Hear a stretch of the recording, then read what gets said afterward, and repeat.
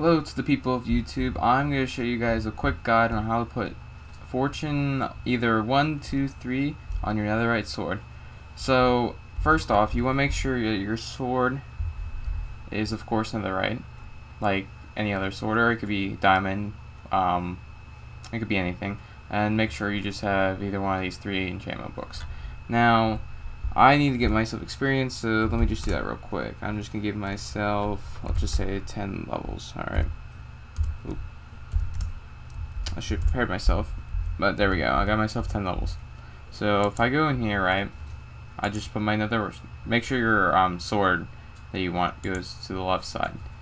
Now we can pick anything, preferably fortune 3, and there you go. You got yourself a fortune 3 netherite sword.